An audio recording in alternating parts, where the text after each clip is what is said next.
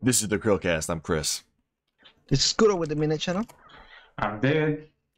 And I'm just sitting here with the nice steelbook copy of King of Fighters 14. Did you guys know that was the first Atlas steelbook? Also, hey guys, I'm Spencer. Classic Spencer. All right, today on Tuber Tuesday, we're going to review Larrue. But before we get into that, why doesn't the Midnight Channel and everybody else just quickly tell me what you want to say about your channel? If you don't want to say anything, that's fine too. Just say pass. I don't care. Whatever you want to do. Pass. Yo, David, trying to cover anything Atlas news. There you go. SMT 5 2021. Let's go.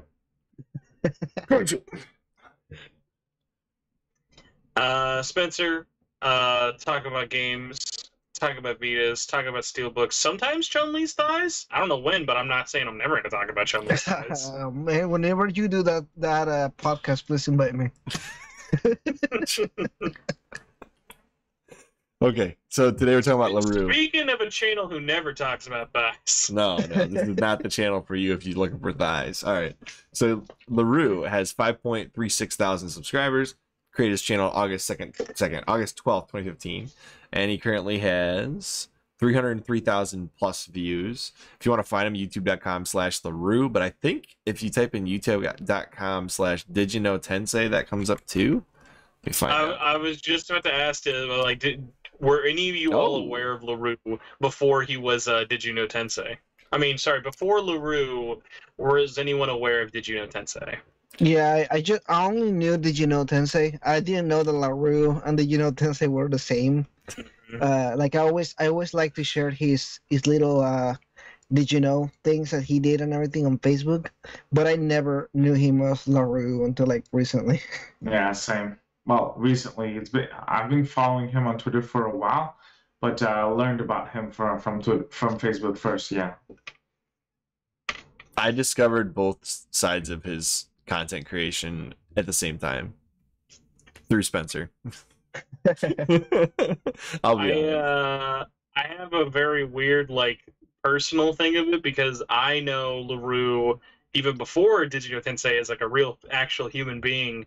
Larrue was on the SMT and Facebook group for a very, very long time. I mean, he still is, but that Did You Know Tensei started out of every now and then people would just be like, oh, hey, I'm going to do like themed posts every week or so. And like some people would do like demon mythology talks, or people would do like trivia. We'd have like show and tell stuff. And that's kind of where Did You Know Tensei sort of started. So it was really, really fun of like, I remember even like having him on the podcast talking about it when it was just like a Facebook page, and then it's been really, really cool just watching his channel then kind of become like whether it be like the Hello Fellow Mega Tennis podcast, or just like kind of getting away from just trivia into like history stuff as well. So it's been really cool, like not only like kind of just like having knowing him as like a friend for so long, but kind of like seeing him transform from like one side into another, but still talking about like the same thing.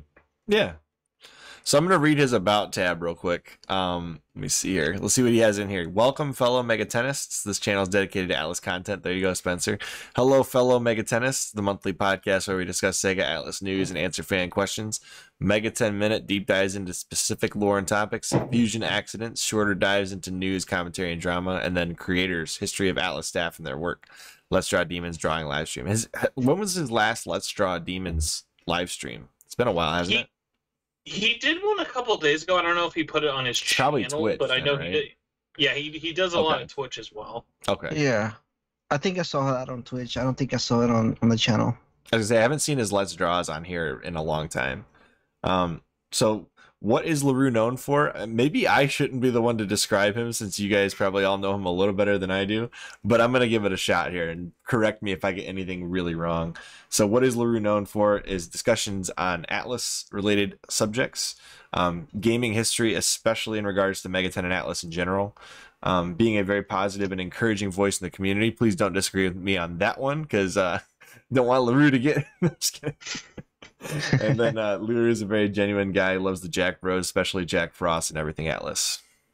The only other thing I would add is a fun Larrue fact. He has a privated Facebook group for Demi Kids fans. like a Demikids fan group, and he's the only one, and is the locked group, so he can be the only one in the world known as the only Demikids fan. Oh my gosh. Well, I joined that group. I actually like the Me Kids game. It's a really fun game. I'll say like I really love his Tensei bits that he does outside of YouTube. Yeah, that's a good point. I should have put that in there too. Do you guys know what his oldest video is? I don't. It's this one right here. Megami Tensei Trivia 1 Digital Devil Story. It's got 1,000 views, which is pretty good for being a first video of a channel with 5,000 subscribers. I've actually seen somewhere it's like somebody's got 1 million subscribers and their first video has 200 views. So, you know, it's all over the place with people's first videos, right? But Larrue, good job with 1,000 on your first video. That's pretty awesome. And essentially awesome. it's just facts and trivia about Digital Devil Story. So it's evergreen content, so at least it'll always rack up a couple views.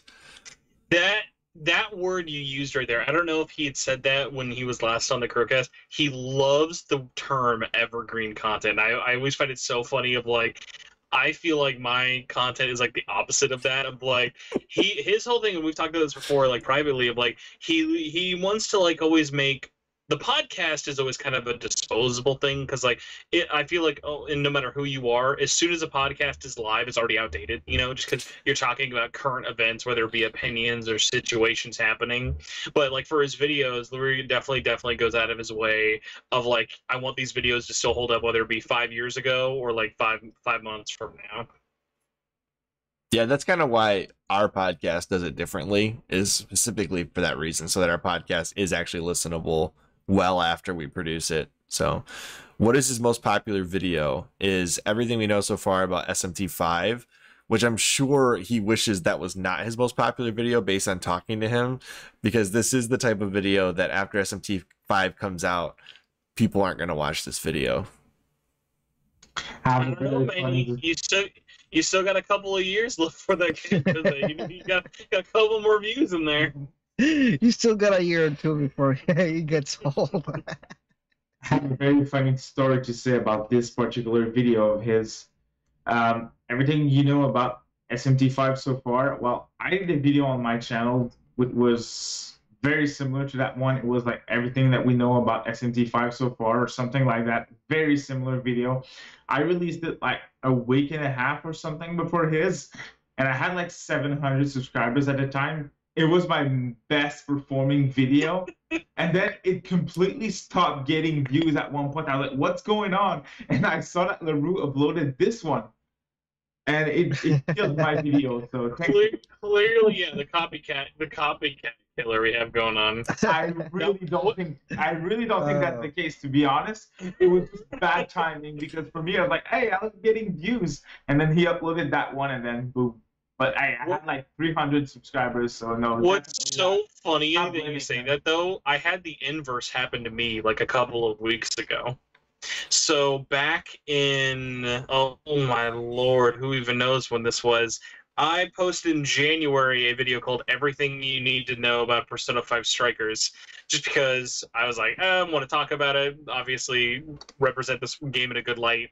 And like a week before, no, not even a week before, I think it was like the day the digital deluxe version came out for Strikers, I known Larrue was working on a video with the exact same title. I actually didn't know he was working on the exact same title, but it's like, that saying everything you need to know about blank or everything we know about blank is far from like so like it's not like it's known for one channel. But what's so funny about that is when he posted that's what the video was going to be about, someone like commented on his Twitter saying, hey, Spencer did a video with that exact same title. It was so funny because like somebody replied to him and went, well, he's friends with Larrue. He probably just took it from Larrue, the idea, and I'm like, yeah, we're stealing the very, very coveted idea of all right, guys, I'm going to do a tier video. No one else on YouTube can do a tier video. Only I can do tier videos. But you know what's really funny about that? It's the same thing happens to me with you all the time. Like, you will make a video, like, something specifically, like, almost a title word for word, and I'm like, well, Spencer's always ahead of me, so here's his video. But mine is coming next week. It's always funny when you bring that up because, like, Chris, I envy you because like I think it would be very hard for you guys to ever have a podcast topic that like another podcast did. You know, like It like happened. even It if happened. It happened. So I gotta we know who was it. we created. I'm not gonna give away who it was because that would be. I respect the person, and I'm like, I think it was totally by accident, but we actually did a topic with him, and he must have forgotten we did it with him because in between the week when the podcast was waiting to come out, he made the exact same video on his channel of the topic we were covering with him, and I messaged him. I was like, "Really? Like, what were you thinking?"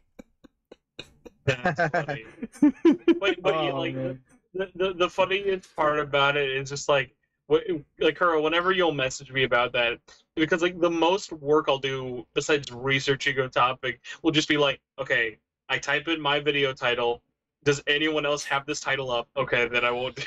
Just because in my head like that's about it. But like even in situations like this, it's just so funny. Of like like yeah, it's like I can't think of any like topic that's like obviously yeah, like if you started something, if you have a specific thing, like go for it. But like the funny things is like you were mentioning like how Larrue probably wishes everything you need to know about SMT5 isn't like his big one. The one that always comes back to it we talk about is the Sega Prank Club. He did a video about the Sega Prank Club, and it was just so funny. Like I remember how excited he was for that video, and even before it was up, we were both talking about like, yeah, it's probably not gonna do well, but man, I'm excited for that video. Yeah, he's definitely into some things that are very niche audiences, and Mhm. you'll get every view from that niche audience, and then the video will die because Yeah. after you hit you've hit the ultimate amount of people that are ever going to be interested in this topic. There are literally no other people interested in the topic, Mhm. and so the more niche you go, the more likely you'll hit the audience. But at the same time, the smaller the audience, the less views it will get. And I think he's one of those channels where he treads that line between niche subjects and like small audiences, where Mhm. he hits these very specific subjects like Sega Print Club, and he gets all of the views in regards to that particular subject. But there's not as big of an audience as like say Persona and Shin Megami Tensei as there are, you know, in regards to like specifically size. It's like the Yeah. amount of views he gets on these types of videos are probably the most you could get on these types of videos. But I do appreciate his type of content. Like I feel like some of those videos are like almost his best work because it's the stuff that probably almost nobody will ever make on that subject. And that like I really appreciate that from him. Like the little bits of and that's actually the same thing with Spencer. Like the little bits of knowledge that they talk about and stuff like that. I'm like, I really appreciate your knowledge on this random or yet interesting subject that I probably wouldn't even Google in my life. When I have these conversations with you or with Larrue, I'm like, yeah, this is the kind of stuff that I subscribe on your channels for. So just kind of curious with you guys, what's like one video like each of you guys would love to see him cover? Like the one I've always like been like half-heartedly joking with about that I just want him to do just because I think it's so funny is there's a person who wrote a lot of the Persona 4 songs, the lyrics, called Benjamin Franklin. His real name is Benjamin Franklin. It's like a white guy who lives in Japan. And I was like, dude, you gotta do a video on Ben Franklin. Because he's got like a script. He says, I have a script about this. But it's just, you gotta imagine that's real low in the totem pole. Like, here's the bottom, it's lower than that. Like, you gotta imagine like, the view for that is gonna be me, and then maybe my second account. I want to see Video. Larrue do a Jack Frost song. That'd be interesting. I don't know if he's in like music and all that, but I would love to hear him Oh, write.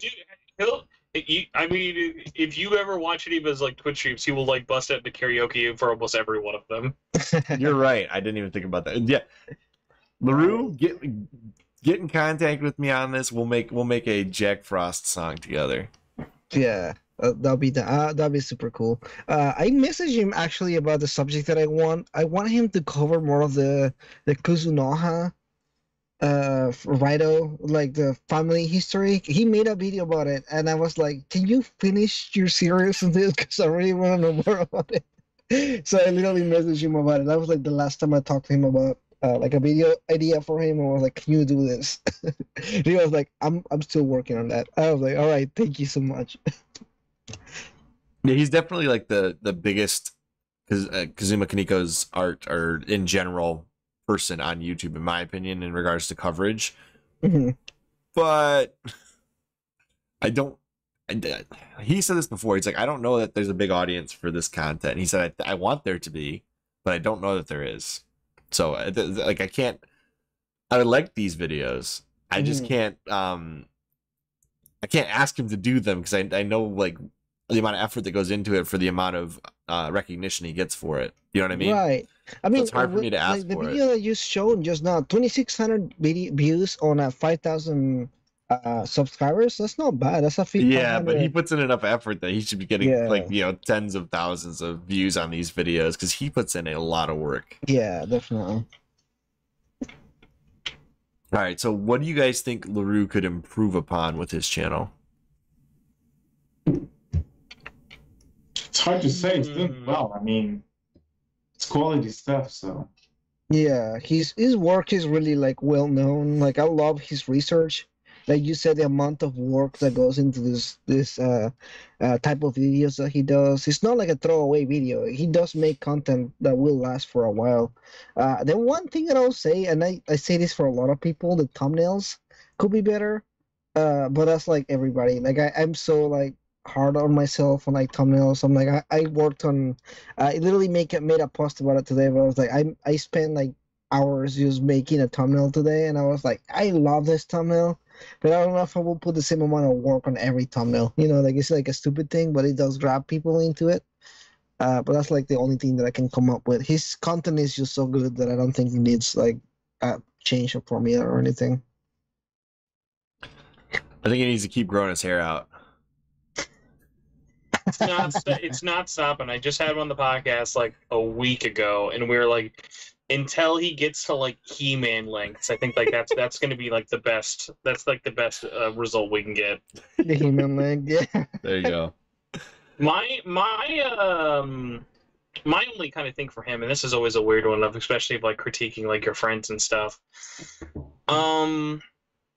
Because yeah, I like the type of videos he does a lot. It's definitely like it's fitting that niche that there's not a lot of other people kind of doing. Because even like the stuff like I'll talk about is going to be different than the stuff he talks about. Like it's like I cannot like outside of the Strikers video, I cannot think of a single time either of us have had overlaps of types of videos. It's just they're very different. Which is especially funny because like we both do a podcast around the same series, but obviously his is monthly and mine is weekly. But like his is like it's very, very rarely even focused on the news, and when it is, it's more of like his last couple of Hello Fellow Megatons podcasts have been like spoiler casts of like older games, like they just did Catherine. So I would like, or like I would like, I don't know. It's one of those things that I think I'm always surprised how rare people ever talk about his podcast. So it'd be kind of cool to hear more people kind of talk about his, but it is one of those ones of like, it's always kind of tough because even though, like I said, it is monthly, it's not like it's every month. Because like we even joked about when he was on mine, it was like, oh, I guess it's going to be your podcast for the month because it was like, oh, there's not going to be one for February. So it's just one of those things of like, I would like to see if possible like more people can kind of get into it, but also I have absolutely no idea how because like I said I'm barely even an expert of getting my own podcast somewhat relevant in the world, so it's the different ebbs and flows. But you know it would be kind of cool because it is always funny of like, and you guys probably kind of attest to that with like less frequently uploaded podcasts of like, do you guys ever like put more conscientious effort into it because it's sort of spaced out, or when you're doing a podcast, does it almost kind of feel like it's just another video? So our podcast, so I don't know if a lot of people don't seem to know this, but we have actually a really large audio only audience for all of our videos. So sometimes I'll catch myself like not describing what's on the screen and I'll just be laughing at something and I'll be like, oh, the audio listeners aren't going to get this at all. So I guess I'm conscientious about that. But in regards to a podcast versus these videos, like it's basically 5 segments of a podcast split between 5 days released on 5 separate occasions, and so I don't really focus a whole lot on trying to make it like a flow across it. And people still, for some reason, listen to the audio version even though there's no flow to it, and that's okay. I'm happy you guys exist. We have like over 150 audio listeners. That's great for a audio only podcast. That's actually pretty good. I've been trying to like work on my podcast, but I don't really know where to go from as far as like a podcast thing. Like I was like, what do I have to do to make it more? I don't know. There's like a lot of stuff that I have to do on the podcast, but it's not my biggest priority. But I really like you guys' podcast. It's like a really interesting way of you guys doing it. And I listen to Spencer all the time. I show up when I comment. It's funny enough. I show up whenever he's talking about me or talking about a subject around me. Your ears are burning. You can tell. I just randomly crash Spencer's podcast, and then most of the time he doesn't even notice that I'm there, so that's fine. I appreciate in anybody could ever go. The fact that any podcast I ever do has more than one view, and it always continues to amaze me.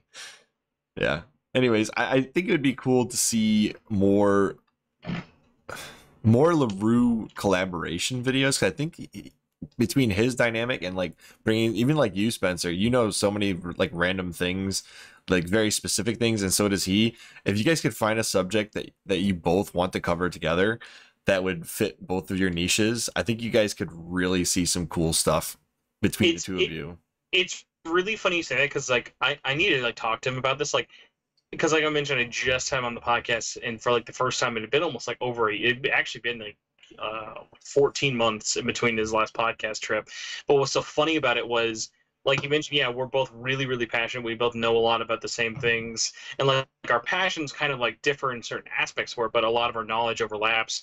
But what's so funny is I feel like every time I bring it up in the podcast, it just perfectly lines up with us enough to sound like we're just complaining about everything. Because our knowledge normally, when it comes to talking about current events, is like, oh man, yeah, they really flubbed this up, or oh god, they should have done this better, and stuff like that. It's very rare like we're talking like we're like the two of us doing a deep dive together on something I think would be really funny, but it would just like we have to pull ourselves away from like either being hypercritical about something. Makes sense. So what do you guys think Larrue's channel will do by the end of 2021? Where's his subscriber count going to be? David, let's hear from you. Subscribers count, how many? He has like 6K, right? 5.36. Yeah, 5.3. 5.3. At the end of the year, depending on what we're getting this year, whether we're getting SMT5 or not, I'd say probably 10K for sure if he keeps it up at this pace. He's gonna have to do another. Be a big year for SMT stuff. So if he's going all in, it's gonna bring some success for sure. For sure. He'll have to do his updated everything we know about SMT5 so far by the end of 2021. My favorite video where he like says something that just makes me laugh way more than he had any intention. He did a like everything we know about Project Refantasy, and he's like, guys, I've read the interviews. It's coming. It's almost done, guys. We're almost there. And I'll always remember that quote of just like, oh, Larrue, it's so far away. You know what? When did he say that? I think that video is probably like a year old. Yeah, oh like man, probably more than that actually. Yeah, you know what? I was as positive as he was about it until now. Like until last year, I was still kind of like, yeah, we're gonna hear some Fantasy news, and like 2020 passed, and they didn't talk about it. Actually, 2019 happened, and they said that we're gonna talk about it, and they were smart. And then last year they said they weren't gonna talk about it. So this year they said that we're going to talk about it again, so we'll see about that.